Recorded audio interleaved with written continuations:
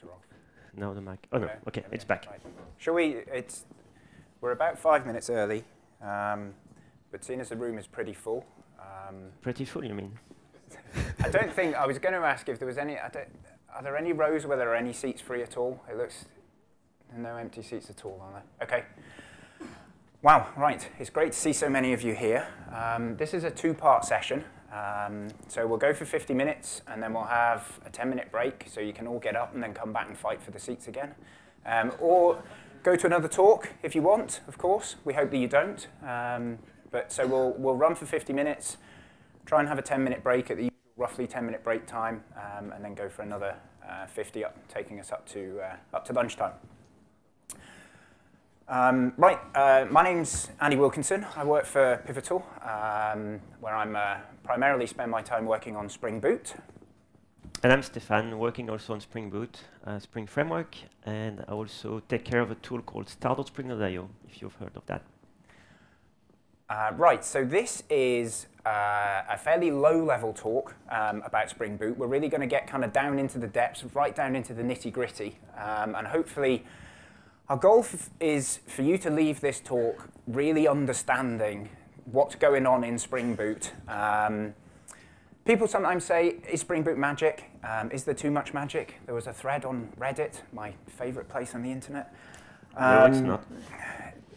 I think yesterday, where people were saying, is it too much magic? Hopefully this talk will dispel. We don't think it's too much magic. Once you understand what's going on, we think it all makes sense. So hopefully you will agree with us come the end. Before we start, how many of you in the room are not using Spring Boot today? A handful. Okay. We'll do our best to bring you along with us. If you have questions, if anyone has questions as we're going through, please just stick your hand up and ask as we're going. Don't save them till the end. There's no such thing as a stupid question. It's just that we've done a poor job of explaining something. So please stick your hand up and ask, and then hopefully we can get a microphone or we can repeat the question so everyone can hear. Right, well, without further ado, the talk is kind of a mixture of explanations and live coding, demonstrating stuff as we go along. So let's get started with a little bit of coding. Right. So you should mention at this point it's not my laptop, right? Oh, yes. So thank you. Stéphane has a hipster brand new MacBook Pro, which does not agree with this projector. So he is used to a French keyboard. So he's using a UK keyboard on an unusual laptop. So cross your fingers for him.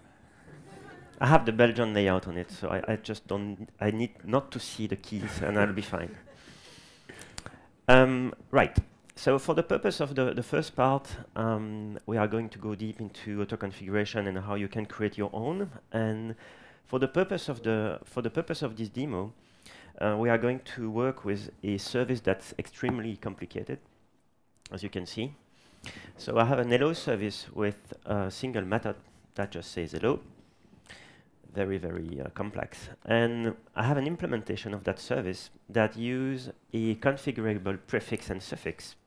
So hello and exclamation mark, respectively. And just surround the name parameter with that. So hello, space, prefix, suffix. And we want to show you how you can basically use Spring Boot and the auto configuration with that. So again, we want to focus on infrastructure here. We want to focus on what Spring Boot can do for you. So we don't want to focus on complexity of the service itself, of the library itself. So let's say you are the maintainer of this hello service library. It's much more complex in practice. There are many ways to configure your library because there's many different options, etc. But you as a maintainer or you as a user, a power user of that library, you know what the default use case can be, and you want basically to expose them. So that's what we have. We have a single library with those two classes, and we have an app, and this app is actually completely empty now. The only thing it has is a dependency on the library. So we'll work on that now. Okay. So let's just recap what Stéphane showed you. So this is a boilerplate kind of minimal Spring Boot application. main method, and the Spring Boot application annotation. And the thing here that really makes this a Spring Boot application is all triggered by the presence of that Spring Boot application annotation on the main class. So let's dig into a bit now. What does Spring Boot application actually do? What's going on there? Well, it's actually a combination of 3 different annotations. So a Spring Boot configuration, which is basically like Spring Framework's configuration annotation, which I imagine you're all familiar with. Component scan, which I suspect you've all already seen before. And enable auto configuration. So enable auto configuration is the thing that switches on all Spring Boot's auto configuration. That's the thing that enables the convention over configuration approach that Spring Boot adopts. First of all, let's dig into what component scan is doing in a typical app.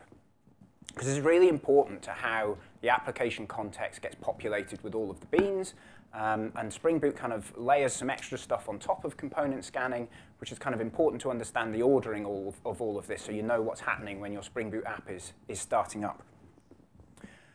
So the component scan annotation, as you may well already know, is associated with a particular package. So here we've got com.example.hello. So that's where that's the package in which a class that was annotated with component scan was found.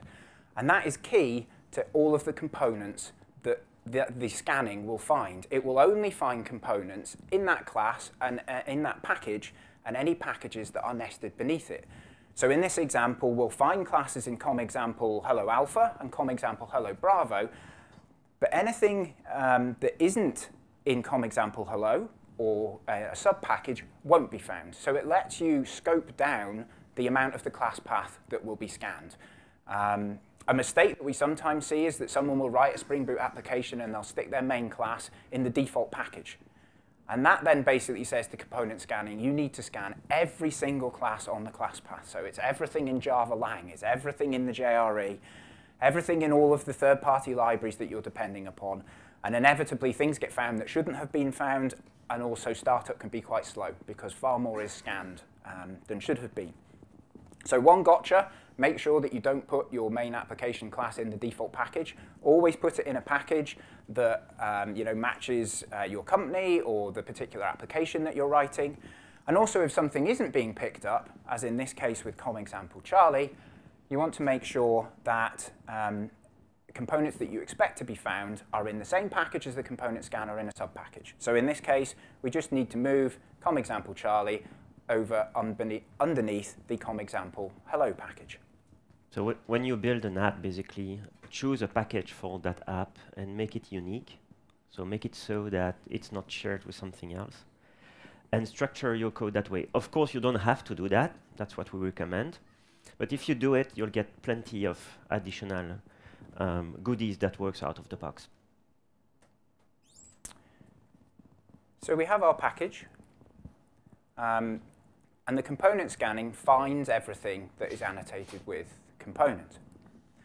But there are a bunch of other annotations which are in themselves components. So these are other annotations that are meta-annotated with components. So by meta-annotation, I mean an annotation that has an annotation on it. So if you look at the source for example configuration, the declaration of the configuration annotation is itself annotated with components. So it is a component. It's a specialization of component.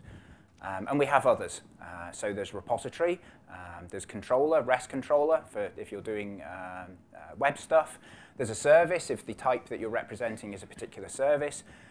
Some of them have special semantics. So a repository, for example, switches on certain persistence exception translation that the framework will do.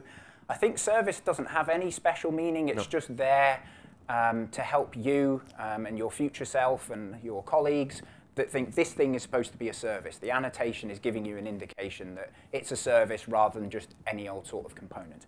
And you're free to create others. If you have other annotations that you want to create, you can annotate them with component and specialize things a bit if that makes sense for the domain that your application exists in. So all of these components that are found by component scanning, because they're in packages that were the same or nested beneath where the component scan annotation was found, are turned into beans. So let's have a look at how that works in action. So let's create something that's actually going to use our service. So for that, I'm going to see all the code is created by you now. I'm going to implement a command line runner, which is a callback interface in Spring Boot that allows you to run some code on startup, just for the sake of the demo. And I'm going to inject my hello service. There's no such hello service at the moment. And just call it, right, with something like, say hello world. There's a neat thing here, actually, that some of you may have not have noticed. In Spring Framework 4.3, I think. Yes. So there's no, you're probably familiar with the auto-wired annotation to indicate that you want type parameters to be injected into a constructor. In Spring Framework 4.3, you don't need it anymore if the class has a single constructor that can be used. So if there's a single constructor in the class, then the framework will use that one without needing you to sprinkle auto-wired all over your constructors. So a nice way to remove a bit of Spring-specific code from your application, and will save you a line in your source as well. So basically, if I run this app I just did, nothing happens, and nothing happens basically because that class has no reason to be picked up, right? It's not flagged as a component that the application context should take care of. But if I add component, like we basically explained, and I run the app again, then it will be taken into account, and obviously it will fail because I'm actually asking now the context to give me a bean of type hello service, and there's no such bean. And you'll notice if you don't know that already, we'll talk about that in more details later. You get this nice error report telling you exactly what is going on. So one of the action was consider defining a bean of type hello service in your configuration. So that's what we are going to do. Our Spring Boot app is a configuration, so configuration, component scan, and enabling auto configuration. So do you want to show the go into the source for Spring Boot application and just show the meta annotations? Yes, good call. So there you can see that I was talking about is the annotation has the other annotations on it. So component scans there, enable auto configuration, and Spring Boot configuration. So that's what I meant by meta annotating. So let's create a bean of type hello service. So that's very basic. And we want to create some kind of custom prefix there. And if I run that, no surprise, that's actually to show me my message there, right? Easy.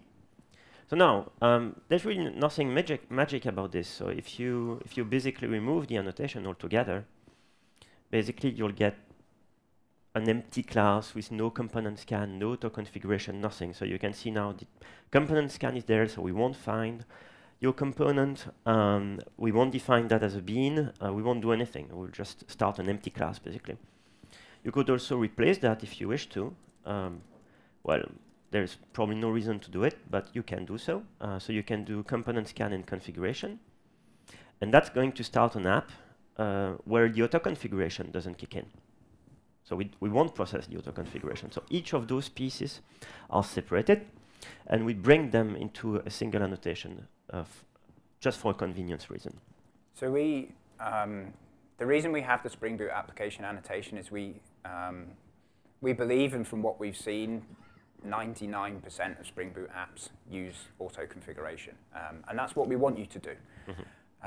But you can turn it off. You don't have to use it. If you want to configure your app manually, as you would in a traditional Spring Framework application, you absolutely can do so and still take advantage of a great many of the other features that Spring Boot offers. So you can switch auto configuration off and still package an executable jar file with an embedded servlet container in it. You just have to declare the, say you wanted to use Tomcat, for example, you just have to declare the bean that initializes Tomcat and sets everything up. But you can still use embedded containers, configuration properties, executable jars, all of that stuff without auto configuration if you wish. But we would rather, if you find a problem with auto configuration and you're thinking of going down this route, please open an issue and let us know why you want to do that, because we'd rather fix the problem or help to guide you and keep you using auto configuration, because we think the benefits are really worth it, rather than you moving on and doing something different,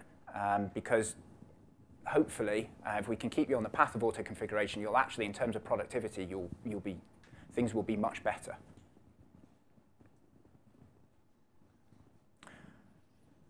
All right, so let's just recap again what Stéphane went through there. So we had a Spring Boot application that published a bean and a component that was declared that consumed that bean. So we've got the component annotation, we've got the bean annotation on a method in a configuration class. We also have a bunch of other annotations. We've looked at all of these earlier, and all of these get turned into beans. They are all a component or a specialization of components. So when your application starts, each and every class that's annotated one of those, or method in a configuration class that's annotated with the bean annotation, will get turned into a bean. And when you start up your app, they're all processed first. And this is this concept, the fact that things are separated here. So we have user configuration, which is triggered by component scan or configuration classes in your application, or bean methods in your configuration classes. XML config if you you could import. Yeah, so that's another thing I guess it's worth pointing out. While Spring Boot is, we believe Java config is the best way to do things, and we would encourage you to use it.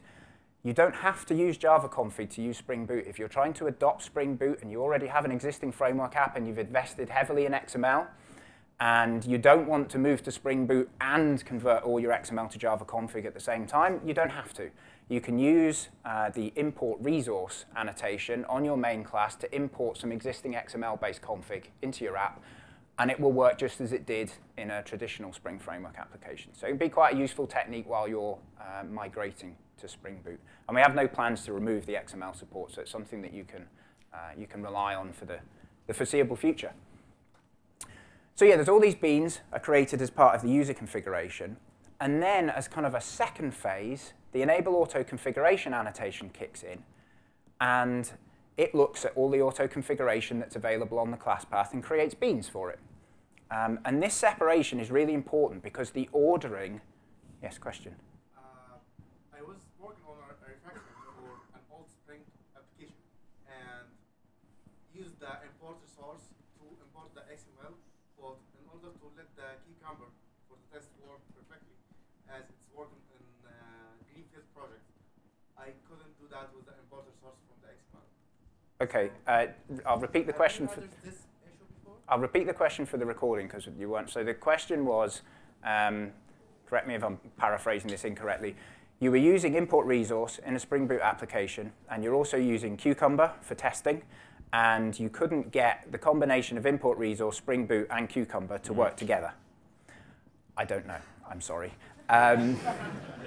It's very specific details, so I guess it's better if we take that offline. You explain us a bit more about your project. Yeah, or open an issue and we'll do. I can't tell you off the top of my head. It's not something I've seen before. But Cucumber has its own runner, so that might be. Yeah, Cucumber does have its own test runner, so there's a few moving parts there. And I know they do have Cucumber Spring integration, so there's, yeah, I'm not sure where the problem is. Let's chat at the break, probably. Okay. Yeah. So yeah, so the configuration is split into two. So there's all the user configured beans, and then there's all the auto configured beans. And that separation is really important for how some of the condition processing works, because it allows the condition evaluation on the auto configuration, which is kind of the fundamental thing that enables Spring Boot's convention over configuration model. So the conditions are what lets us have strong opinions, but to hold them weakly, so that we can back off and get out your way when you tell us that you know better and say, I don't want your auto-configured bean, use this one instead, please. And the fact that these things happen in two separate phases allows the auto-configuration to look at the context in a known state with all of your beans already there before it decides whether or not it needs to add beans to the context. And we'll dig into that a bit more later on. So, enable auto configuration. What exactly does that do? Let's see what it looks like to write your own. Okay, so for that I'm going to initiate a new project structure. By the way, we'll share the link to this GitHub project at the end. There is one commit per demo, so you can go back if there is something that you didn't get immediately, or ping us on Twitter or whatever. Happy to explain. But if you want to use that project again, there is one commit per sample. So I'm going to create a new project structure that's called Hello Starter, which is here. That's supposed to be our custom starter for the Hello service library. And we have a Hello auto configuration that's empty for now, so the purpose is that we are going to code something. And we have a test. And I think that the testing part is quite important because, like Andy explained, when you work with auto configuration, you need to start the context in various manner. So you need to start the context with a certain user configuration, start the context with no user configuration, start the context with some property override, start the context with some beans being present or not. And you want to check that the auto configuration will adapt to that. And there is a pattern that we use a lot in Spring Boot for that, which is to hold the context and have a load method that creates the context, adds the auto configurations that are necessary. And in each test, you basically simulate the user configuration. So in this case, what I want to do is I want to load an empty configuration. So if you look at empty configuration, it doesn't do anything. It's supposed to simulate the fact that the user didn't express any preference about that particular service. And what I want to do is I want to assert that the context has one bean of type Hello service. So I can ask the context, give me your state. Oh, I can't do that because Hello service is not in the class path. Gotcha. So dependencies, if you want to create your own starter, there's really two ways to do it. We'll go with the simple one now. The simple one is to ship the code and the starter in the same project. So you add the dependencies to the library and you code your auto configuration in that very same project. If you want to be a bit more extensible, like we are in Spring Boot for obvious reasons, you will have one module with the auto configuration code and optional dependencies to the various libraries that you want to auto configure, and separately a starter that will bring that module and the dependency that you think are the base to get started. So for instance, if you look at Spring Boot, if you get Spring Boot Starter Web, you'll get the auto configuration module, Tomcat, Spring MVC, and the GSR 303 validation. In this case, we are going to put everything together. So I need to get started. I need to get the base infrastructure for Spring Boot, and I need a dependency to my Hello service.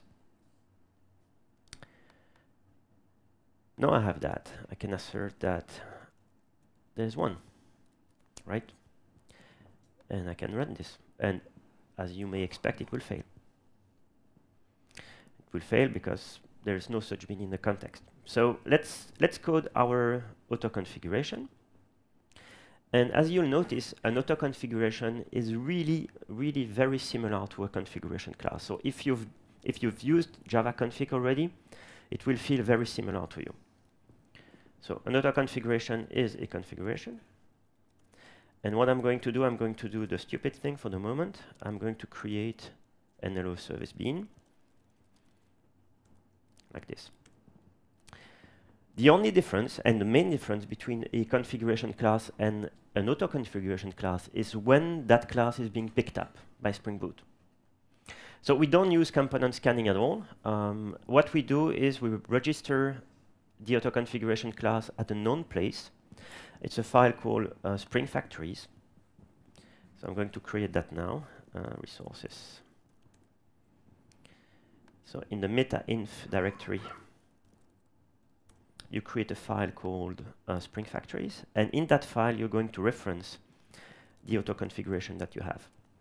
How many of you here are familiar with Spring.Factories already? How many of you have used it? Interesting. Maybe a third, quarter or a third. So it's a general extension mechanism in the framework. So there's a helper class that you can use, Spring Factories Loader, I think it's called. Mm-hmm. And you can call that and basically say, give me an instance of everything that is of a particular type. And Spring Framework uses it in a number of places, and Spring Boot uses it in a number of places. And it's a really nice plugin mechanism. You just have, as Stéphane's showing here, the Spring.Factories file, and you just list key value pairs in it, So the key indicates the type, and the value equals the thing that is of that type. And then you can just ask Spring.Factories, give me all of everything that's found via Spring.Factories on the class path that's of a particular type, and it will load them for you. So it's a kind of a Spring's take on the JRE service loader, if you like. So the key here is that you don't have to, the user, obviously the user of your auto configuration doesn't have to do anything. By the mere presence of the jar file in the project, this entry will be read, as we will discuss a bit after.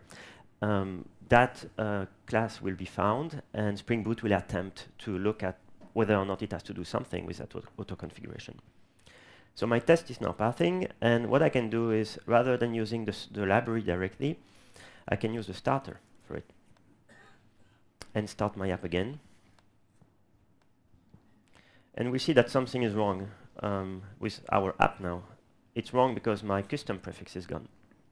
So remember, I expressed an opinion about that service because the auto configuration didn't exist, or I just prefer that prefix. I don't want the default one. So I've told Spring Boot, this is my user config, I want this, and still Spring Boot basically overrode my choices. So we'll understand in a minute why. All right, so let's just recap what Stéphane covered with auto configuration and kind of the low-level stuff you have to do to write one, because this is the key thing. If you want to start writing your own Spring Boot starters and write auto configuration for maybe common code that you've got in your organization that you want to share among a team of developers or across teams, this is the real kind of the root of it, what you really need to do. So there's the meta-im Spring.Factories file, and you use as the key the fully qualified class name of the enable auto configuration annotation. And then every value, so it's a comma-separated list, so in properties file format, so you can split things onto multiple lines as long as you escape with the backslash, as you can see here.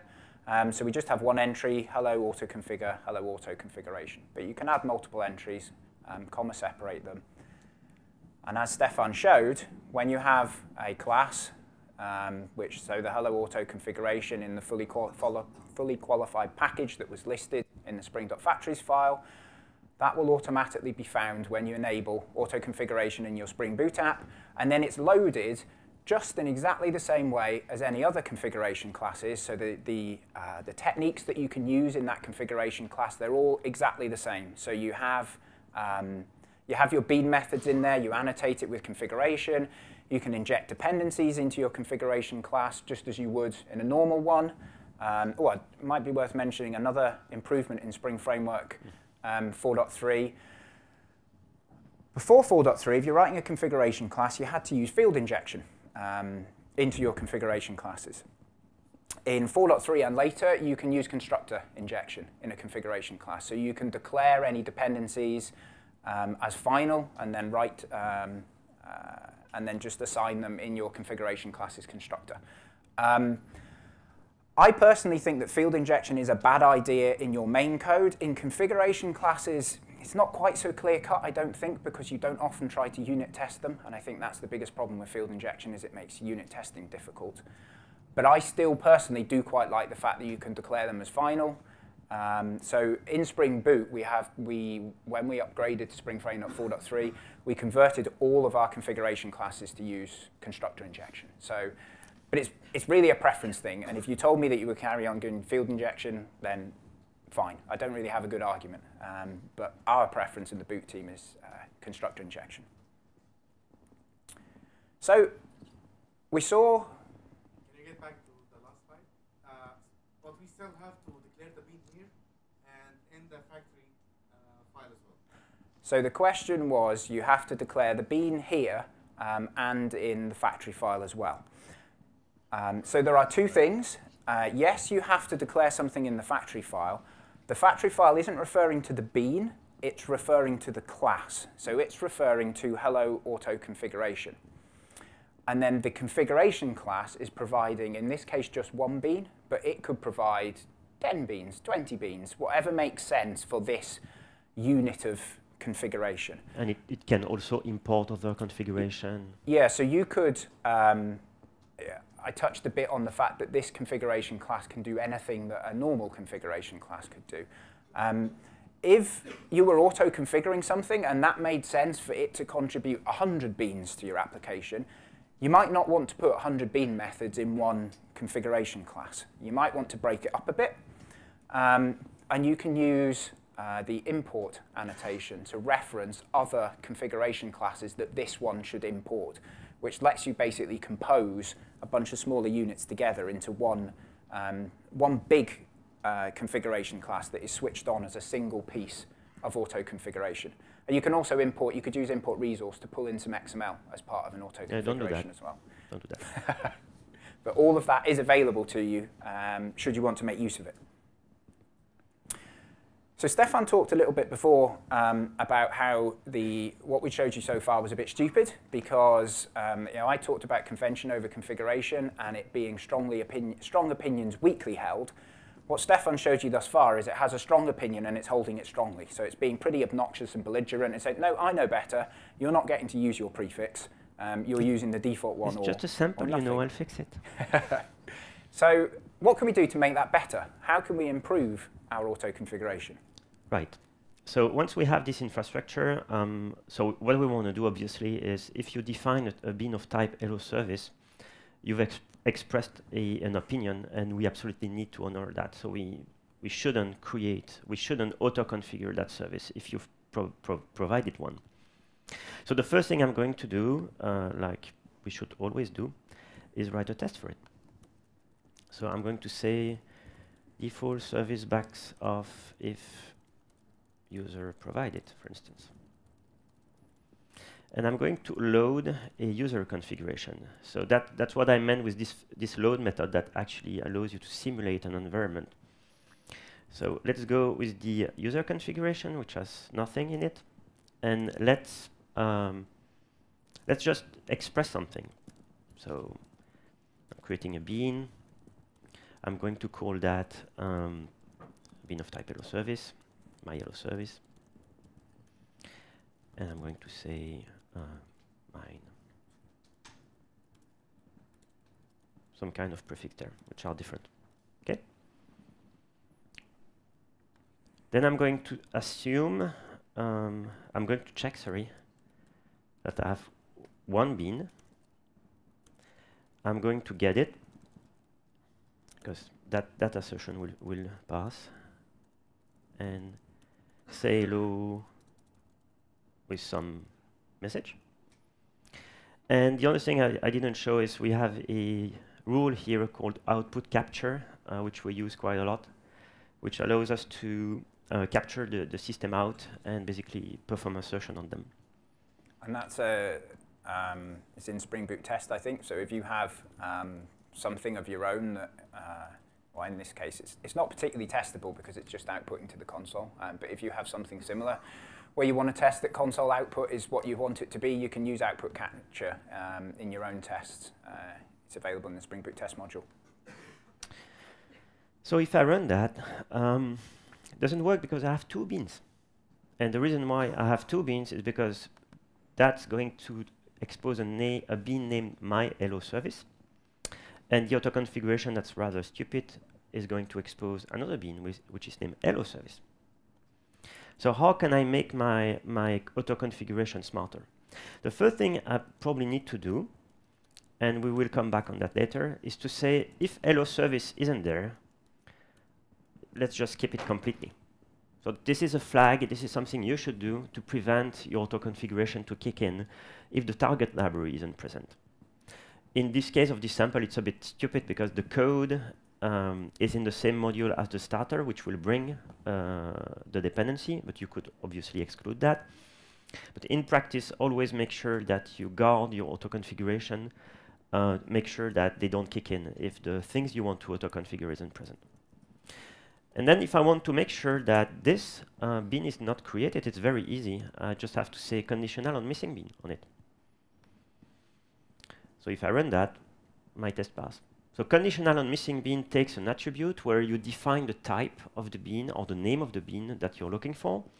And there is a convention, if you put that on a bean method, it will use the return type of the method by default.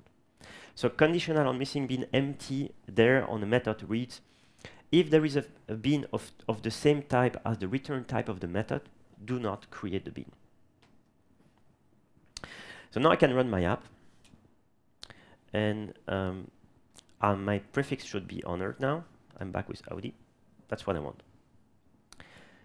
So finally, after all that, I can actually get rid of, you know, the 300 lines of configuration of this very complex service. I can let the auto configuration do its magic for me. No magic, do its work.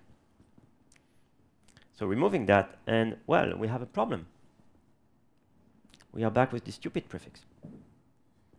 So that's the next step. The next step, what we want to show you is how you can make your auto configuration smarter. How can you make that, how can you expose keys so that the user can customize things without having to redefine everything? You're hopefully familiar in a Spring Boot app using application.properties or application.yaml to declare and customize Spring Boot's configuration. That's what we want to do now here. You don't have to use when you want to override an opinion or reconfigure something slightly, you can declare a bean, but it's a bit cumbersome. You know, even that was 4 or 5 lines, essentially just to change 1 or 2 values. And obviously, as your auto configuration gets more complex, then replacing all of the beans just to customize it will similarly get more complex. So you can expose and make use of the application properties and application YAML. You can make use of that in your own auto configuration as well, and allow people to externalize that configuration and tweak things more easily. And that's what we're going to do now in the little sample. So we have two settings for our very complex autoconfig, the prefix and the suffix. So if you want to expose that to the environment, the way to do it properly is to create an object model for it. So this is what I have.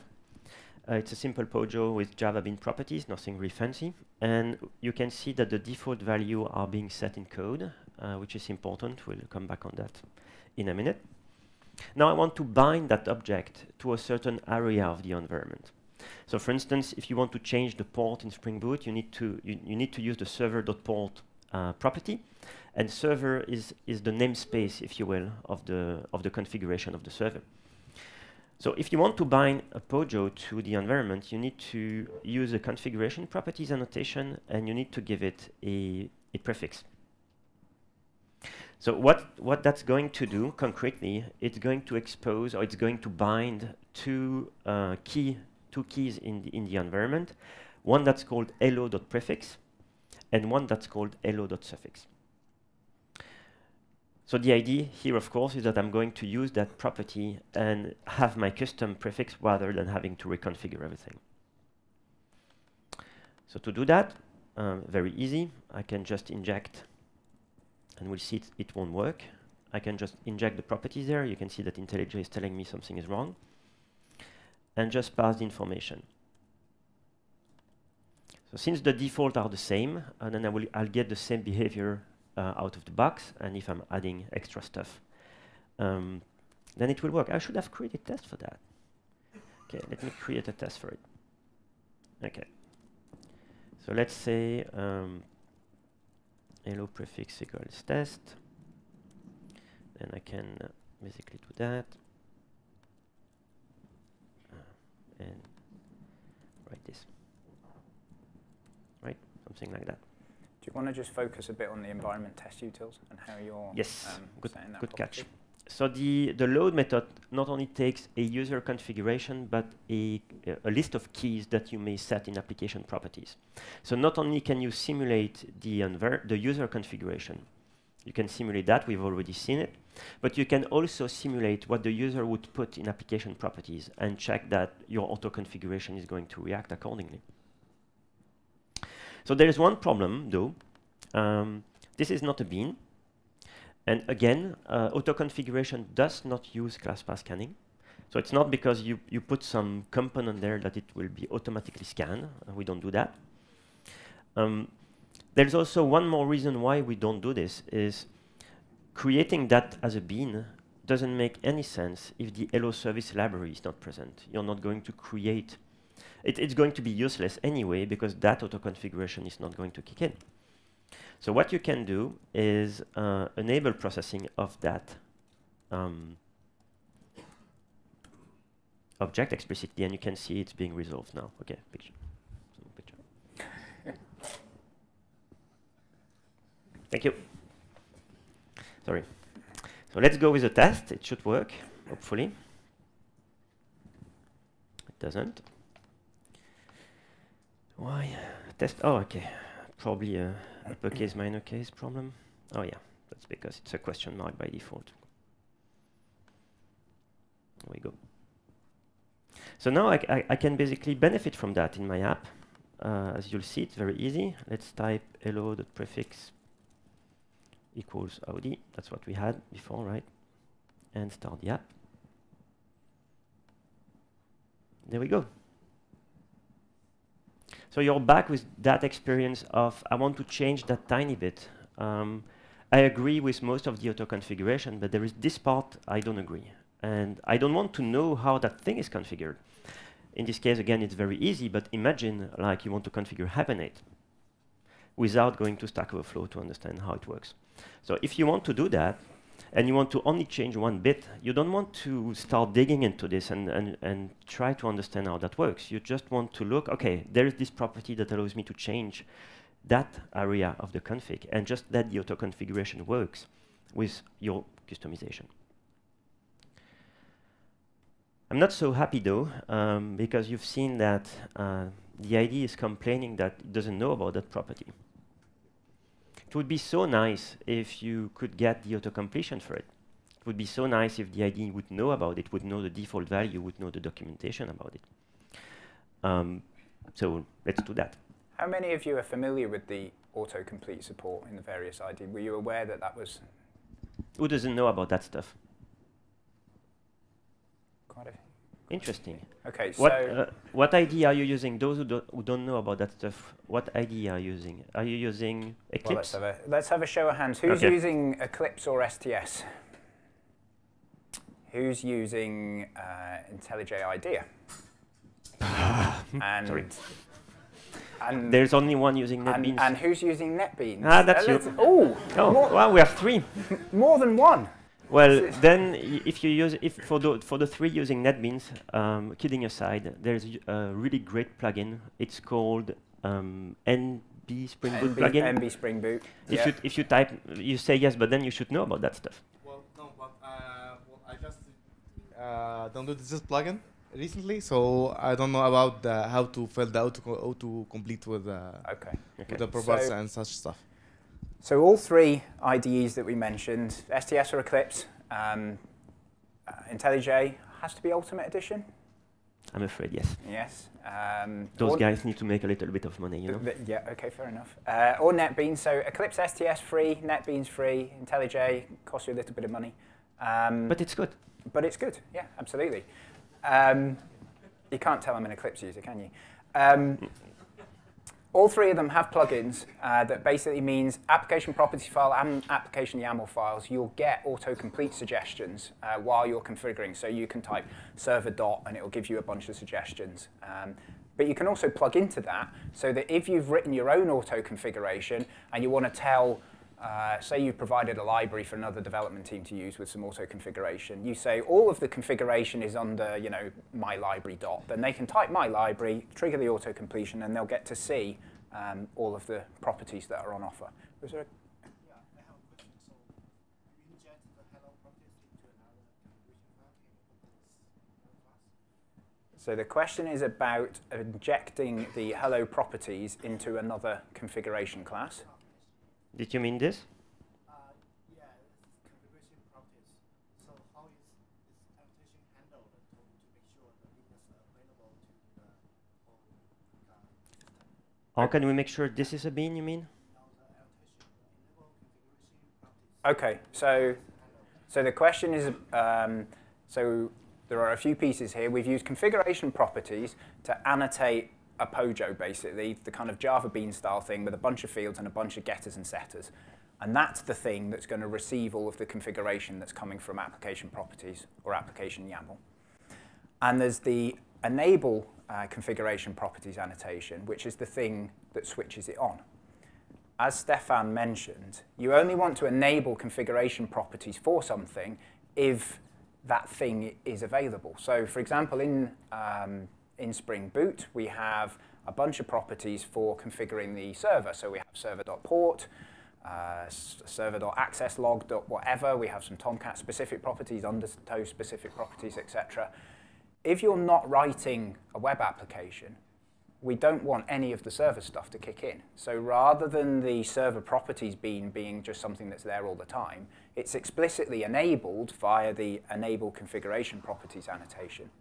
And that will only kick in if the configuration class where it's declared, if the conditions mean that it's being used. And when enable configuration properties switches something on, there's some infrastructure that hooks into the application context and creates a bean for it. So it is turned into a bean, and as part of that bean's creation, it's post-processed to set all of the values into it based on what you've configured in system properties, the OS environment, application properties files, etc. So this annotation does not turn that into a bean. It's just a flag to tell this is the prefix of the environment you should bound to. And then after that, if you want to use it, then you explicitly enable it like Andy just explained. So that's going to turn that into a bean, which means I can inject it there and benefit from whatever the user has configured. Right. So our, where are we on time? We have 9 minutes until the break. Oh boy. Okay. So this is still unknown, right? So we want to fix it. And you remember I mentioned that creating a POJO, so creating a model for it, was very important. And it's not only very important because then you can inject that into your own auto configuration and retrieve bits and pieces of the environment without having to write some code, like asking the environment directly for keys. You're just having a model for it. But there's an added benefit, is if you do that, then you can add an annotation processor. You can add a single dependency to your project that's going to detect that annotation and do something for you. So it's called a Spring Boot configuration processor. It runs at compile time.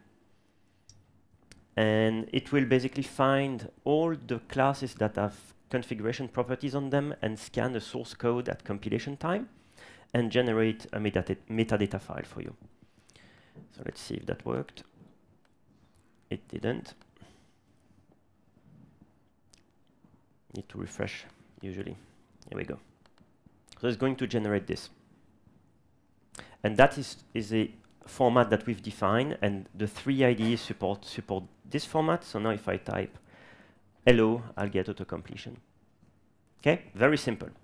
If I want to go back to my properties object, hello properties, and write some super smart description here. That super smart description is taken automatically, so hopefully that should work. Yes. Okay. And if I autocomplete like you used to, you get the description here right away.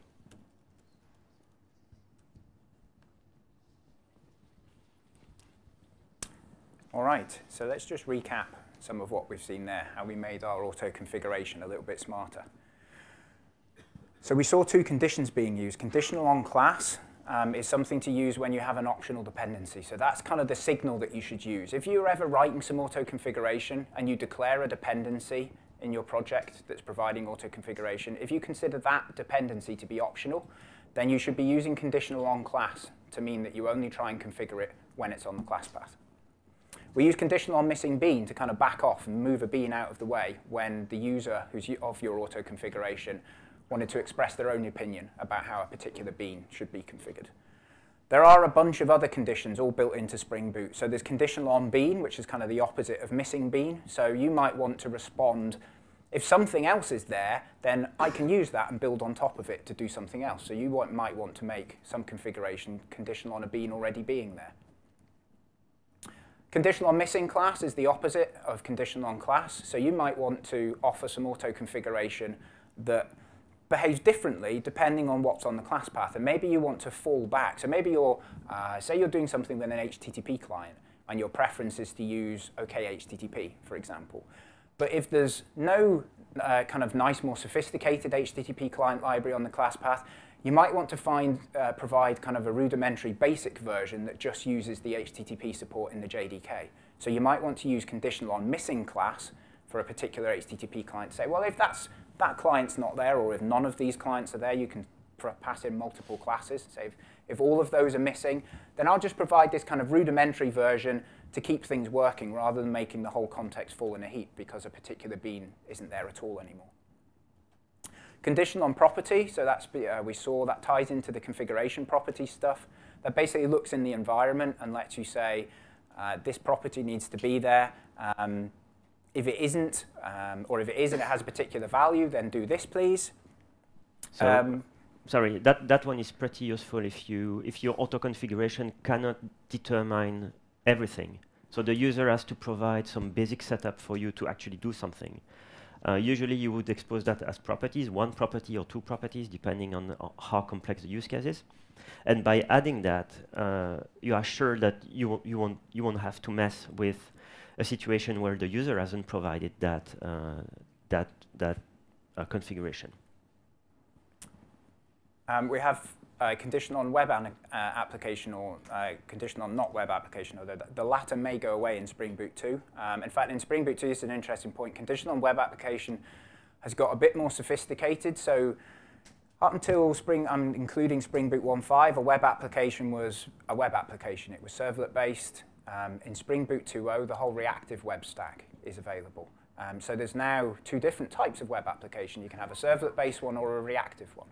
So you can now say, I'm conditional on this being any sort of web application, or conditional on specifically being a servlet-based web application, or conditional on specifically being a reactive web application.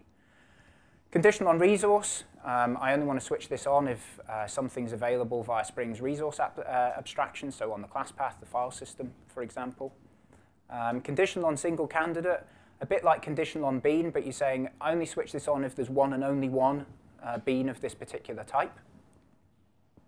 Conditional on Java, if you have functionality that requires a particular version of Java and yet you want your auto configuration to support multiple versions. So we've used this quite a lot in Spring Boot before we raised the baseline to Java 8, but we wanted to offer Java 8 specific enhancements. Then we could say, we'll only configure this stuff if the user's running on Java 8. For example, we do some fancy stuff with some of the new support in Java util concurrent that came in Java 8. Conditional on JNDI, if you're running on an application server and you want to say only do this if there's something available in JNDI, so you can pass in the lookup, the JNDI reference thing that you want us to check is there. And last, and in my opinion least, because it gives you lots of opportunity to shoot yourself in the foot, conditional on expression. So this you can basically put any spell expression in a condition, and it's evaluated to true or false, and things will happen. The condition is switched on or off. It's quite expensive. Spell expressions are not cheap to evaluate, particularly if you go a bit wild with it. Use with caution. I think about 99 out of 100 uses of conditional expression I've seen could have been done with conditional on property. So always try and use conditional on property first rather than reaching for conditional on expression. How much time do we have? 3 minutes. OK. We might break a little bit early, but let's carry on. So enable auto configuration, which Stéphane showed us. Let's just recap what happens there. So enable auto configuration triggers Spring Boot to look in the spring.factories file and find a bunch of configuration classes. So in this case, we've got 4 configuration classes auto configuration classes that we're interested in. And those auto configuration classes, they all have conditions on them that are evaluated. Or if they don't have conditions on them, as in the top left, so the alpha auto configuration, if an auto configuration has no conditions, it's just switched on by default. Nothing more happens. If Bravo auto configuration has a single condition on it, and it didn't match, so the whole configuration class is forgotten about. Charlie auto configuration in the bottom left has 2 conditions on it. They both have to match for that configuration class to apply. And lastly, the Delta auto configuration class, it has 2 conditions on it, and the first one did not match. And at that point, we just stop. We don't bother evaluating any of the other conditions. We short-circuit the condition evaluation. So we've got these configuration classes. Let's focus in on one of them that had some conditions on it. Once the conditions on a particular configuration class have passed, only then do we bother looking at any beans that are declared on it and evaluate any of the conditions that are declared on any of the bean methods. So for a particular bean that's in a configuration class, an auto-configuration class, to be created, all of the conditions on the class have to match and all of the conditions on the bean method have to match. If any of them don't match, the bean will not be created. So here's all of the conditions. Again, 3 of these aren't like the others because they depend on beans in the context. And this comes back to the point we were making before about user configuration and auto-configuration being processed in 2 separate phases. Conditional on single candidate, condition on bean, condition on missing bean, look for other beans in the context to decide what to do. So the fact that they're processed in an auto-configuration class after all of the user's configuration has been processed is what lets Spring Boot back off when you've provided your own bean. If we evaluated all of the conditions and all of the configuration together, there's the danger that the auto-configuration would say, oh, conditional on missing bean, let's have a look in the context. And the user's configuration hasn't been processed yet and hasn't had a chance to create the bean, and Spring Boot wouldn't back off because the condition evaluation happened before the user's bean was there, which is why it's vital that the user's configuration is processed first and then auto-configuration is processed. And I think last point before the break, we process all of the configuration classes in a particular order. It's not the order that they're declared in your source code, the annotations in the order that you've declared on them, but the actual implementations of the condition declare orders on them, and we evaluate them in fastest to evaluate to slowest to evaluate, which is why the short-circuiting is useful. So for example, conditional on class is very cheap and easy to evaluate. Conditional on missing bean, or any of the bean-related conditions, conditional on expression, they're all quite expensive because we have relatively speaking. Relatively speaking. And we're talking milliseconds still, a handful of milliseconds, but it can add up. So if you care about startup time and you're writing custom conditions, then think about ordering them so that if it's cheap and quick to evaluate, give it a nice high order, high precedence so that it will run quickly and will short circuit and then won't bother with any more expensive condition evaluation. Right, let's do that after the break. Right, I think as soon as we've hit the, we'll juggle things, we were going to do this and then the break, but let's juggle things around a bit. I think we've got still about 10 minutes. So let's have a quick break, get up, stretch your legs if you want to, and we'll resume at 12:30. Welcome back. So yeah, we had one. You said 2 questions, but we had one great question. Question was the auto configuration is a configuration. So let's look at the code. It will be easier to understand. What happens if this class is actually target of component scanning? So what if hello.autoconfigure, or let's say you specify component scan on hello. As we've discussed before, hello.autoconfigure is a child of that, so it should be picked up by component scanning. Turns out it was the case before. So the auto-configuration would be added to the user configuration wrongly, because it's a configuration class, right? So it will be detected as any other configuration class. What we've done in the meantime in Spring Boot, and that's what you see actually. We had a quick look to it. We have this auto-configure exclude filter. So we basically have a filter. If that class is defined as an auto-configuration, we will exclude it. Because otherwise, it's very confusing. If you don't put your auto-configuration in a dedicated package, so outside of the package space of your application, you had the danger, well, of that auto-configuration to be picked up as a regular configuration class, which is definitely not what you want. Let's go. So let's create a custom condition. Well, yeah, so... you had still another question? No, I just wanted to introduce the next bit a little bit. Okay. So before the break, we walked through all of the conditions that Spring Boot offers you out of the box. which hopefully gets you quite a long way in terms of what you would like to be able to, how you'd like to be able to switch things on and off in your own auto configuration. But the model is completely extensible. You can write your own conditions. So that's what we're going to do now. We'll enhance the sample with a custom condition. So again, so far we had so many great use cases that made sense. So let's keep up with that for the sample. And what we want to do is we want to be a bit crazy. And if the prefix property isn't present, or that's where the crazy part is, if the prefix starts with a lowercase, which we want to disable the creation of the bean. So we are going to create a condition for that. So first thing we need to do is to create a few tests for that. Yep, that's the one. So default service is not auto-configured if prefix is missing. So I'm basically loading an empty config with no configuration, and I need to assert that I have no bean. That's my first test. And my second test, default service is not auto-configured with wrong prefix. I'm going to pass that a hello prefix invalid, doesn't start with an uppercase. And I'm going to say also it's empty. Again, it's not very interesting and quite simple, but what's really interesting is the infrastructure around. My two tests aren't passing at the moment. So let's create this custom condition. No, that's not the one I was looking for.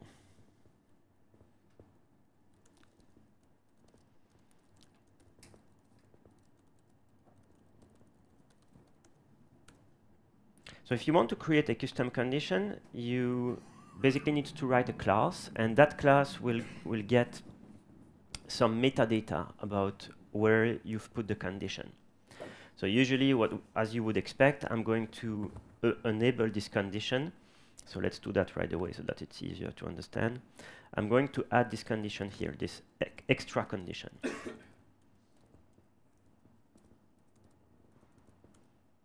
So because I've added that implementation on this particular method, I'm going to get some metadata about where it's being defined. So this allows you to add extra parameters, for instance. But in this case, I'm not going to do any of that. I'm going to get the hello prefix. I'm going to check if the prefix contains that hello namespace, sorry, contains a property named prefix. And if there is one, I'm going to check if the first character is an uppercase. So in that case, everything is fine. My condition matches. And as you can see, I have a condition outcome of match. If that's not the case, then I'm going to, so either it's not an uppercase or either it's not present. I'm going to return a no match. And as you can see, you get a very nice DSL to build the reason why the auto configuration did not match. How many of you are familiar with the auto configuration report in Spring Boot? How many of you ever seen that when you start your app? Ooh, that's not a lot. No. Okay, let's see that now then. So you can, both when you're writing your own auto configuration and when you're trying to figure out what Spring Boot's auto configuration is doing, if you start your app with the debug flag, so you can pass in just --debug on the command line when you start your app, it will output a report for you that will tell you all of the auto configuration classes that it found and all of the conditions on those classes that it evaluated and whether it decided whether the conditions matched or did not match. So it'll let you see, for example, if you're starting your app and you're expecting it to be a web app and for some reason it just started up and shut down and none of your web endpoints worked, you could look at the auto config report and maybe notice that Tomcat wasn't on the class path, for example, and you'll see that there are a bunch of conditions that were looking for Tomcat and they didn't match. And the DSL that Stéphane showed you in building that message in your custom condition, that information is included in the auto configuration report. So you can explain to a user of your auto configuration report what it was that your condition was looking for that was or wasn't present so that they can understand why the condition matched or did not match. Right, so now that I have added the code, I'm basically creating, I can basically run my test again. That should pass now. They do. So let's basically break the thing and see what happens. So in my app here, I'm going to put a lowercase there. And then something interesting will happen if I'm starting the app instead of the test. So the bean will not be created.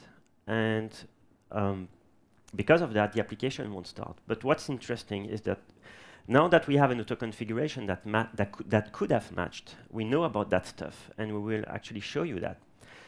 So in this case, remember at the very first demo, we had something.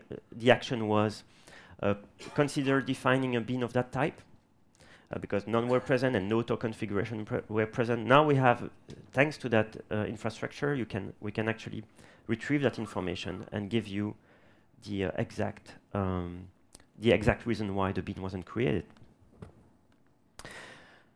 That's still not a conditional on that you're used to. So what does it take to create a conditional on annotation for your custom condition? So let's say conditional on valid hello prefix, and that must be an interface. An annotation. So you need to be very careful about that stuff, to always copy paste that thing. Always forget what it is. But if you don't do that, you don't get the retention. And how do you turn that into a condition? It's very easy. You basically flag that as a condition with the type of the condition. Simply that. The advantage of doing this, there are two advantages. One is that the implementation now is hidden. You don't expose that implementation in your API. And two, you can add attributes to the annotation. So if you want to customize the way the condition works. So for example, conditional on class has an attribute, which is the class to look for. And then Stéphane mentioned earlier in your condition implementation, you're passed the context and the annotation metadata for the condition, so then you can retrieve any attributes that you declared on your annotation and get access to them. So if someone has customized your condition a little to say, conditional on a specific class or conditional on a specific property, that's how those conditions in Spring Boot work.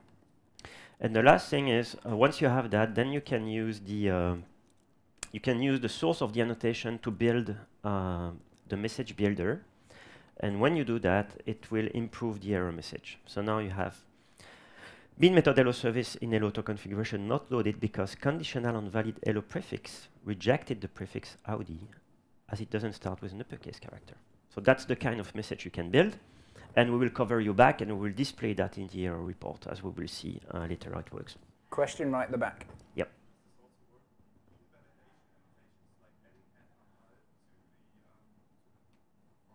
So the question was, does this also work with bean validation properties like @not_null and things like that? Oh, you mean on the properties? You mean the error message? Yes. Yes. Okay. Yes. As simple as that. Yes. So we will cover. So this nice error report that you have, we will actually cover in this presentation. We will explain how that works, and there is one for validation issues. Break. That was good. Right. So now I'd like to talk a little bit about traps to avoid, things that you can get wrong, common gotchas. That we see users do, and also that we made, in the early days of Spring Boot when we were getting used to this stuff. So this question actually came up during the break. So imagine you have 3 auto configuration classes, but there are some dependencies between them. So we talked earlier how all the user config is processed and then all of the auto config is processed. But what happens about dependencies between auto configuration? And there's an example here. So it's a little bit simplified. But so here we've got some sort of data access class, which is going to use JDBC template. So we want to auto-configure that if there's a JDBC template available. We have a data source auto-configuration that's going to create a data source for us. And then we also have some JDBC auto-configuration that's going to create a JDBC template for us, but only if there's a data source. So hopefully it's clear that there's some dependencies between those 3 configuration classes. We need the data source to be able to create the JDBC template, and we need the JDBC template to be able to create our data access object. So we got these three auto configuration classes, and we need to order them. So we provide relative ordering annotations. So you can use auto configure after, or auto configure before to control the relative ordering of your auto configuration classes. How many of you are familiar with the framework's ordered interface or the order annotation for controlling order of things? OK, so the core framework has a mechanism for ordering stuff, but it uses absolute values. And there's a problem where those values, they become a bit magic because you stick 10 on something, and then everyone needs to know that you've stuck 10 on that, because you might want to go, if you want to go before or after it, you need to know if you need to be higher or lower than 10. For the auto configuration, we've gone with the approach of relative ordering, so that as long as you know the configuration class that you want to go before or after, you don't care about what its order is absolutely. You just relatively say, I want to go before that, or I want to go after that. And Spring Boot sorts them all into the right order based on the relative requirements that they have. So you can stick those two annotations on there. We'll order things appropriately, and then we'll end up, the data source gets created, which goes into the JDBC stuff, so we can create the JDBC template, and then we can create the data access thing. If you write your three auto configurations and they depend on each other, and it just magically happens to work, please don't rely on that. Please put the relative annotations on there. It is actually deterministic, the order that they run in. I think it's alphabetical, although I can't remember off the top of my head. I think it's alphabetical order of the fully qualified package. But please don't rely on that. You might rename a class, rename a package, and then things would break. It's much better to be explicit about it and use the relative ordering annotations to keep things in the right order. Another thing you can get wrong, and this came up in the break as well. Someone asked about conditional on class, and how does that work if you have a configuration class that's conditional on class and you're referencing something that isn't there? Which is a great question.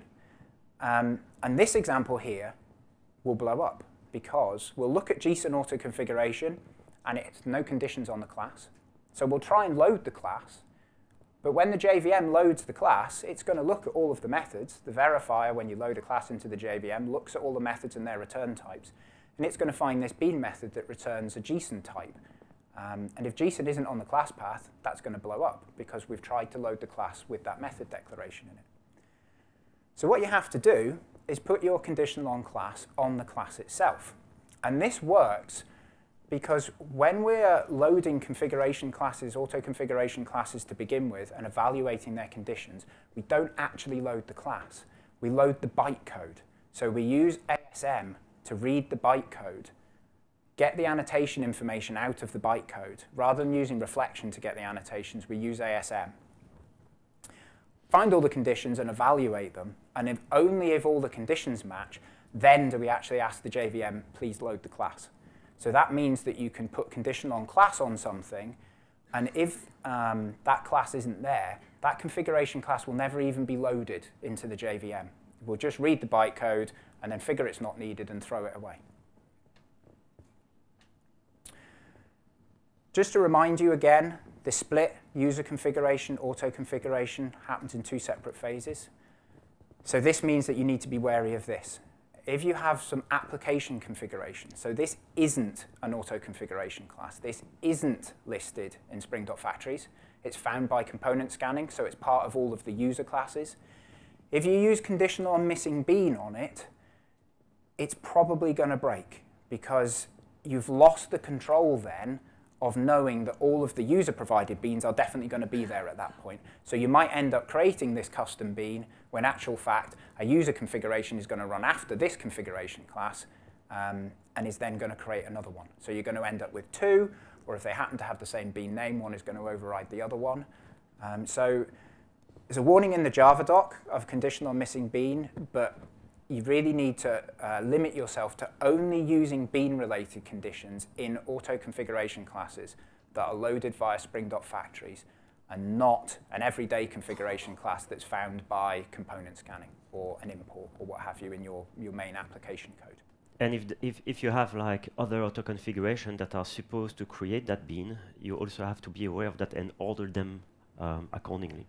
So if you want, for instance, to make sure that you do something conditional on a single candidate with a certain type, like we explained, make sure that that auto-configuration will run after the other auto-configuration that are supposed to provide that bean. Right. So that's a few gotchas. Let's look now a bit about the startup of a Spring Boot app. Things that go on while you're starting an application. There are various hook points that you can use that might be interesting if you're trying to do something a bit more sophisticated. One thing that you can do is to customize the environment. So I imagine most of you know that you can use application properties and application YAML and things to add things to an environment that are then available via configuration properties or app value. There are other things that you can do to inject things into the environment. And Stéphane will show you how that works now. Right. So still with my very interesting use case, let's say that on your development machine, you want to customize the prefix. So you want to make sure that if you have a file at a certain location in your home directory, the application will read that, read the value, and override the value so that you can use a custom prefix. You can relate to that with more interesting use cases like the location of a database or some settings or some password, for instance, that you don't want to put in your Git repository. So what I want to show you is how you can do that, which is a great alternative to property source. So if you've been using property source in the past and being frustrated with it, that's because that's probably not the right tool to do the job. And what I want to show you also is show you that there are various sources for the environment. There's various ways of defining properties in Spring Boot. I want you to be aware of that and how you can control that ordering when you do an override. So to do that, I'm going to add something to my app.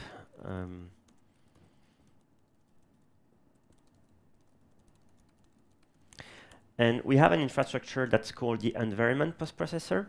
And environment postprocessor is going to be called when the application starts up. We'll know more about that in the next section. So this, so that's the callback that you get. You basically get the environment, and you get a chance to alter it. So I'm looking for a file called hello settings, which is on this machine, and as you can see, hello.prefix equals hi. So what I want to do is, if that file is present, so you can basically code whatever business logic you want at this point, then I want to create a new property source. And that's where the ordering is important. I want to make sure that this new property source is added after what you set on the command line. So the thing I'm trying to show here is, if that thing is on your local machine, then we will use that. But if you specify something as a command line argument, it will override the things that you put in your file on your file system. So there is a way to override properties, as you know, in Spring Boot, and you can also alter that order with your own override. So because this is something that's called very early on, you can't just create a bin for it, because it will be way too late to actually process that stuff. So you need to ask Spring Boot to look at it and load it on startup. We've seen that the way to do that is by adding a Spring Factories file and setting a certain key and a comma-separated implementation. Well, guess what? That's exactly what you would do also for the environment postprocessor. So in my project, if I can get a handle to the thing there, hello, yes. I need to create a meta-inf, and there I need to create a file called Spring Factories. So the key, again, something that you would probably expect, is the fully qualified name of the interface, and the value is your implementation, obviously. So if I start my app with that now, it says "Hi World," because it read that value using your custom implementation. I want to quickly switch this application to a web app to show you something else.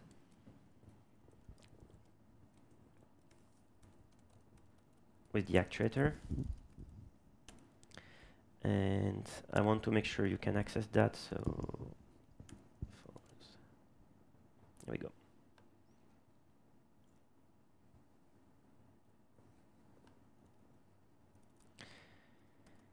Right. So if you look at the actuator, it's quite interesting. You can see all the property sources that contributed to the environment. So if you go at the bottom, you'll see the application config and the location of the file and what you've put in that property file. You'll see also system properties, environment properties, and there you'll see the hello local property source, custom property source that we found. So if we go back to the code, this is what you put here. So that's the name of the property source that you add to the environment. Let me show you that in a bit more detail. So you add after, to the list of property source, you add after the command line one, you had a property source that's named hello local with whatever content you found in whatever file or whatever you've read in the logic. The key thing to remember here is the order in the JSON is actually the order of precedence. So as soon as we'll find a hello.prefix value, that's the one we are going to use. So we have two at the moment. We have hello prefix high, and we have hello prefix howdy. And the first that's defined in the JSON basically wins. And if you're lazy, like I am, then you can also just type that, and you'll get the value that's going to be used. Okay. So quickly now, if I'm using a command line switch, so I'm using hello.prefix, and I'm restarting my app, something happens, something different will happen. Ah, I forgot to escape it. Wonderful. So yeah, whatever.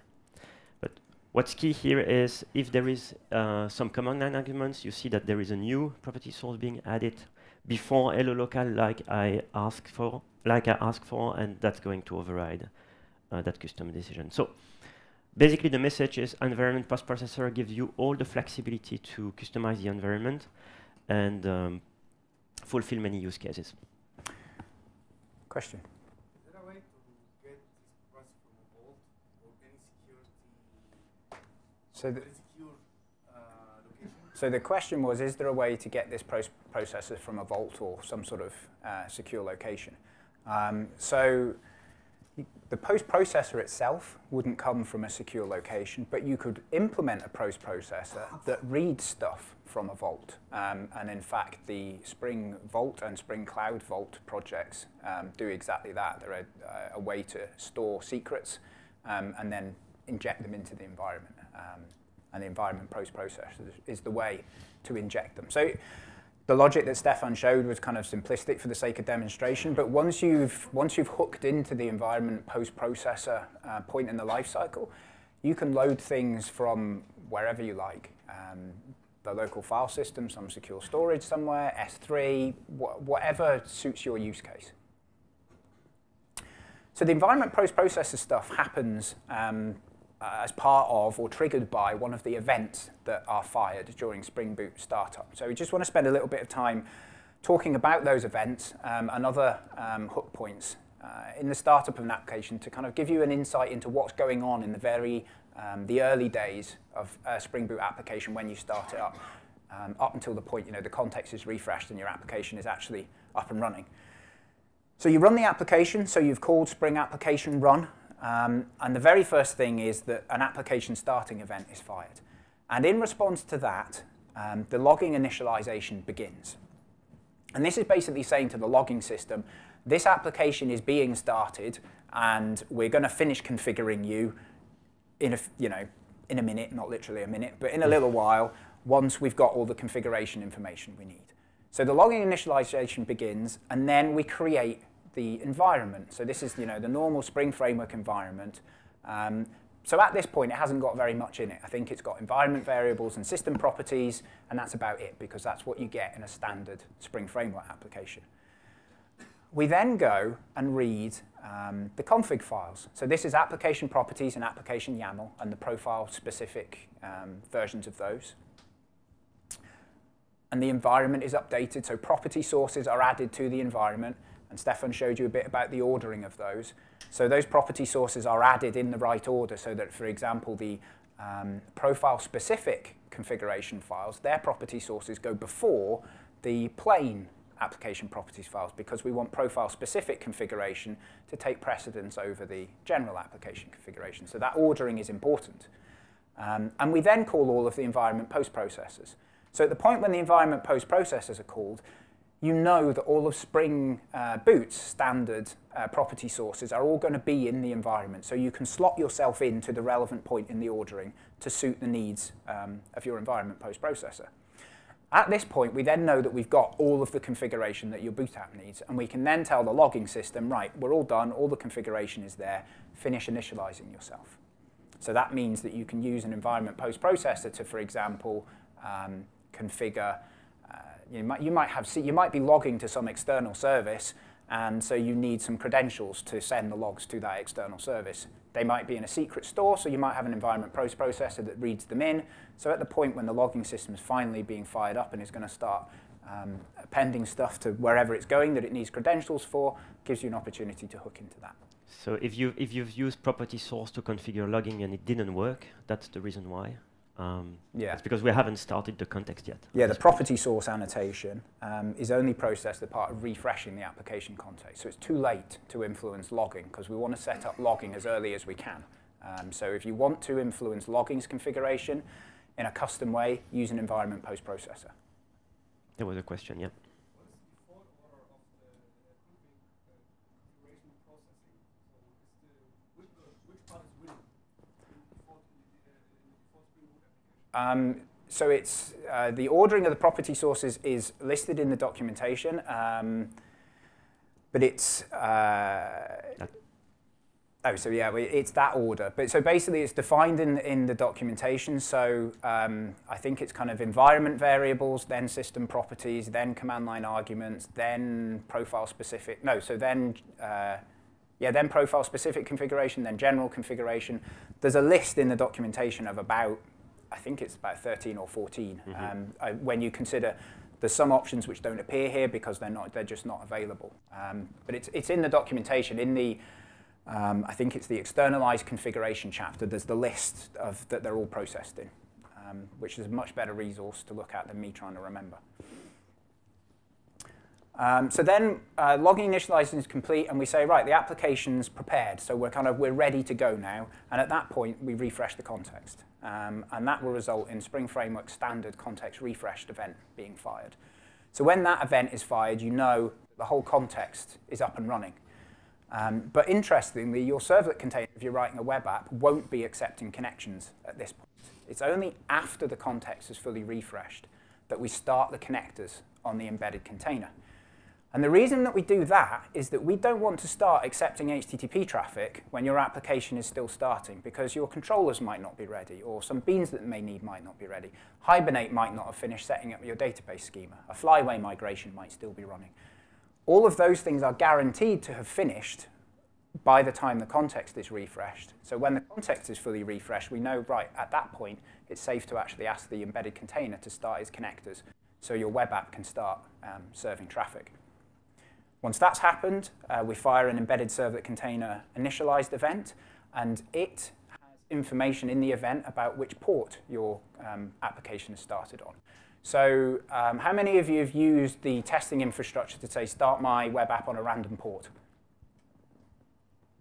So that hooks into this. So when we start, so you do server.port equals 0 is essentially what that random port stuff is doing. And that's basically saying to the operating system, I don't care what port you listen on, but please tell me which one you've given me. That is exposed in this event, and then Spring Boot's test infrastructure consumes that event, sees which port it is, and then configures your test appropriately, your REST template or whatever, to communicate on that port. So you can hook into that too if you want, if that port information is interesting and useful to you. Once that's happened, we fire the application ready event, and that's basically everything. You're good to go. Your application is fully started at that point. Something else that can happen at startup is failure analysis. So we saw some of these before. Stéphane showed you, if there was a missing bean, for example, you get kind of a nice message rather than a stack trace. Something we added in Spring Boot 1.4, I think. Yes. So As with everything, there's an interface and an entry in spring.factories, and there's a bunch of these analyzers. We have one for no such bean definition, no unique beans, so if there's duplicate beans of the same type, etc., etc. One for bean currently in creation, if there's a cycle in your beans. So what can this do? How can this help you? We had a user raise a bug, and they pasted this terrifying stack trace into it. It will stop at some point. Oh, there we go. There we go. So at the end, it's telling us there are 248 common frames that have been admitted. I don't know about you, but when I see a stack trace like that, I know I'm in for a pretty crappy day. That stack trace was 340 lines long, and it has all the information in it that it needs, all the different chain nested exceptions, but we decided we don't like that. Let's get rid of 340 lines. And instead, the failure analyzer catches the exception and looks at the call, or looks at the chain, up the chain, looking at all of the beans that were involved, and pieces it all together for you and gives you this nice little diagram. So it's basically, so before, the exception message was saying something like, I couldn't create bean foo because bean bar was being created. And then the next exception would say, I couldn't create bar because bean baz was in creation. And you go down all of them. So in this example, how many lines are there? About 10 lines. So there were maybe 10 exceptions, all chained, one beneath the other, all with their stack traces. So you're on a magical mystery tour trying to figure out what's going on. So we do that for you in a failure analyzer. We look at all the exceptions, parse information out of the messages and things. And taking inspiration from Elm's compiler, which has some of the error messages in Elm's compiler are amazing. And we kind of shamelessly stole the idea to give you this little diagram to show you where the cycle was. And we have a bunch of other failure analyzers, various other things. You've seen some of them. And you can write your own with spring.factories and whatnot, should you wish. Do you want to show that now? Do you think we have time? Maybe I can just, not live code, but just skip it and show it quickly. Very quickly. We have 14 minutes. Really? Mm-hmm. Oh, well.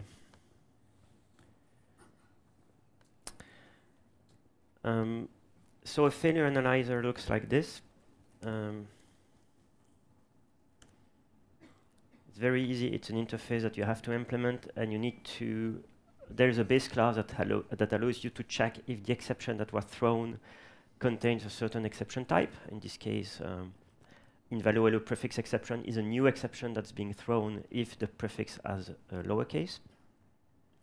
When that's the case, the only thing that you have to do is return a failure analysis that contains the description of the problem, what you should do, and the exception, the cause, because in debug mode you still want to see the exception. So if I'm actually quoting that properly now, and I put a little c there, that should trigger the exception message. Then you get your custom failure analyzer. And what's key is you need a custom exception type so that your failure analyzer is focused. If the exception is illegal state exception, that's not going to work so well. So make sure to design those exceptions are really strongly typed. That's one. And two, make sure to add context, semantic, additional information in the detail of the exception. That way you can retrieve that in the failure analyzer and gives a better service to the user. And when Stéphane says custom exception, he really means one that's focused on the specific problem. So legal state exception, he said, not good. If you're using a third-party library and it often throws an exception at startup if something's misconfigured, if that third-party library gives you an exception that kind of makes it obvious what the problem is, but the stack trace isn't very helpful, then you could write a failure analyzer that targeted the exception from the third-party library. So it doesn't have to be your own custom exception, but just one that's custom, kind of specific to the problem that you want to analyze. And if you find use case with Spring Boot where there is such an exception and not a failure analyzer, and you think a failure analyzer could help, please create an issue in the tracker and we'll have a look. Yeah, and we'll add. We've added a bunch in 1.4, we added some more in 1.5, and if you have more ideas, you have a regular problem at startup and you think we could, if the stack trace doesn't help, but a nicer message would help, then yeah, let us know, please. Right, let's talk a little about Spring Boot startup performance. So we quite often encounter people who are saying, my app takes a lot of time to start. Class path scanning is slow. So we'd like to talk a bit about that now, because it's not always the case. So people think that they have that problem, but it turns out when you dig a little bit, that's not actually what's going on. So the key thing here is if your application is slow to start, our recommendation is actually to go a bit deeper, trying to understand what is actually slow, which component is taking time. We've done that ourselves, actually, working quite a lot the last few months on this. Dave Sayer actually, I think it was 2 blog posts about it, or a GitHub project, I can't remember now. So what he did was monitoring the memory consumption on startup. You'll find a blog on spring.io/blog about it. He also spent some time to actually analyze what was going on startup, trying to cut in pieces which part was taking time. And basically, we decided also to give that a try in Spring Framework 5, see what we can improve. So, a question. So you have a Spring Boot application with 200 beans and let's say 5,000 classes that we need to look at. And it takes 6.5 seconds to start. So how long do we think ClassPath scanning is going to take to start that? Look at those 5,000 classes and find the 200 beans. So you have a package with 5,000 classes in package and sub-packages. We do ClassPath scanning on the 5,000. And out of the 5,000, there are 200 classes with add component or add controller or whatever. So 4 options. 1.5 seconds out of the 6.5, 1 second, 500 milliseconds, or 100 milliseconds. So let's have a show of hands. How many of you think it takes 1.5 out of the 6.5 to scan those 5,000 classes? No one. Oh, a bunch of optimists. No one. What about 1 second? 5%. Half a second? Almost everyone that are And still alive. who's feeling really optimistic? Who thinks it's only 100? Ah, interesting. Wow. Okay, 20%. Okay. The answer is 100 milliseconds. Good job. And Stéphane would have really liked to be in this talk about 6 months ago before he tried to make it faster. Yeah, okay. So I basically worked on something that was pretty much useless. But it's good for you guys, because you don't have to do anything. So the reason why we know about that 100 milliseconds is because we've worked a lot on benchmarks, various scenarios, lots of classes, lots of nested packages, lots of noise, so plenty of classes and only a few components. While doing those benchmarks, we also try to find an alternative to ClassPath scanning. That's in Spring Framework 5. So if the key message here is if your application is under 50,000 classes that are being scanned, you don't need this. If you have an application that has more than 50,000 classes with ClassPath scanning, we probably need to talk with you. But if you can't change that, then that would be useful, because that starts to be very, very useful at that point. So what that thing does, remember, I was adding a dependency earlier, and I explained that it was looking at your source code and generating a JSON file for the ID to completion. This dependency is exactly the same thing. It's going to scan for your code, scan the classes that basically have a certain annotations on them. It's extensible, so if you have custom annotations, you can use that. It's actually quite great, except we probably won't use it anywhere. And when that file is present, basically ClassPath scanning in Spring Boot uses that file rather than scanning the ClassPath. And if you do this, you move the 100 milliseconds to 8 milliseconds, because you don't do ClassPath scanning at all. But on 6.5, going from 100 milliseconds to 8 milliseconds is good, but not that good to be very, very effective. Having said that, we still have people complaining. Yep, so we had 6.5 seconds of startup time, but we now know that only 100 milliseconds of that was ClassPath scanning. So there's still 6.4 seconds that, where's that coming from? Not great. Funny story. We had someone on Twitter tweet, really something weird going on my Mac. My Spring Boot app takes 13 seconds to start. I'm kind of, what's in it? And he's like, nothing. I'm like, are you sure? He's like, yeah, nothing. So he said, I run iTunes. The app then starts in 1.2 seconds. Why does Spring Boot get fast when you run iTunes? Is it because iTunes is great? Is it because he stuck a start faster with iTunes annotation onto his code? Or is it because macOS Sierra can't resolve localhost in DNS and it waits for your DNS resolution timeout to run? It turns out it's the latter. If you're running on a Mac and you try anything to do with the network and it seems ridiculously slow, check your hosts file and check that you have an entry in there that tells it that localhost is 127.0.0.1. Because if it doesn't, it will go off to your DNS server and ask it to resolve localhost. And that will time out, and then it will go, OK, well, I'll just start anyway. So that took us longer than I'd care to remember to figure out what on earth was going on. So hopefully we've saved you some time there. So the key message here is if your application is slow to start, don't go with the what is this Spring crap doing, but try to dig a bit more, not only in your application, but also in your environment, because there might be things like those that we have on the slide now. We're not saying it's never us slowing things down, but there's usually a bit more to it. So if you have an app that's starting up slowly, if you can do some digging before you come to us, then that would be greatly appreciated and will probably help us focus on exactly what we need to do to fix the problem if it is indeed in Spring Boot or the framework. So there are some usual suspects. Network configuration we've kind of talked about already. Antivirus is a good one. If you've got a bunch of files on disk and your antivirus scanner insists on scanning them every time anything tries to load them, that's going to really slow things down because you're then basically gating the performance of startup to how fast your antivirus software is. Lack of entropy. Tomcat is unique among the 3 servlet containers that we support that it insists when you start it up, irrespective of whether or not using HTTP sessions, it tries to initialize a secure random instance. To do that, it needs entropy on the OS to be able to create the secure random. If that's not available, it will block startup until there's sufficient entropy available. We've worked around that in Spring Boot 1.4, but if you're on an earlier version for some reason, you can configure the JVM to use urandom rather than random. There are security implications in doing so, depending on who you listen to. Some people will tell you it's fine. Some people will tell you that you might as well just leave your front door open and welcome the hackers into your house.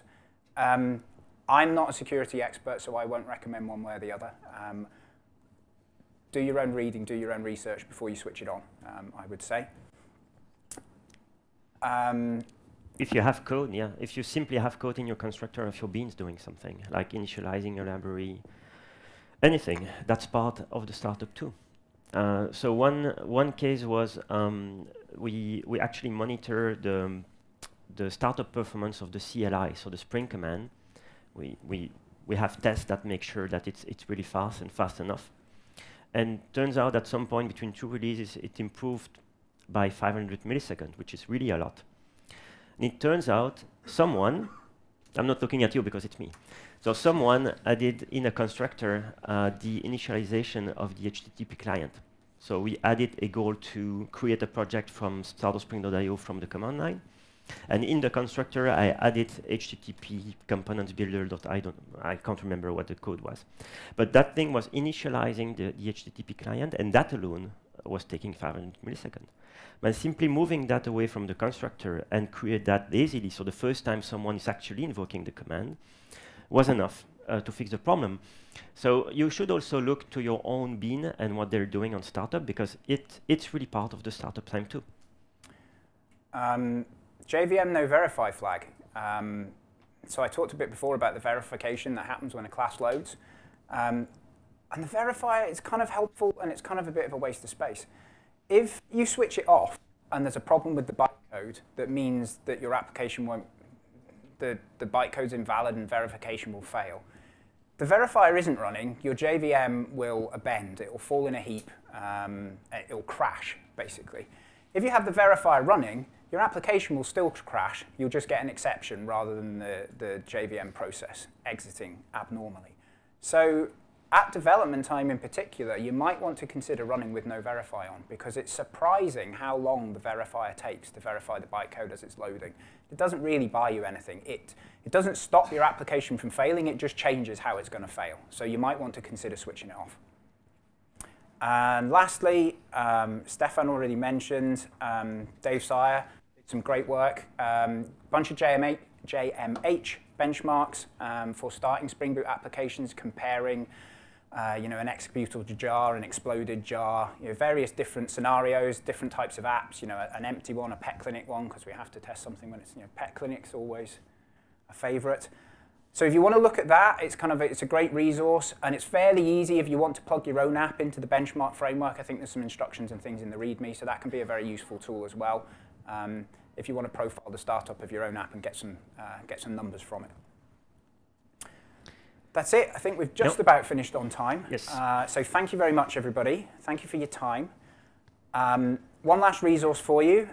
This is the source code to everything that Stéphane walked through with you. Everything's kind of one commit per step. So if you want to look at that and kind of go back through and step through in your own time, or show your colleagues back at the office, you can do that, and you can see things evolve. Thank you very much. Thank you.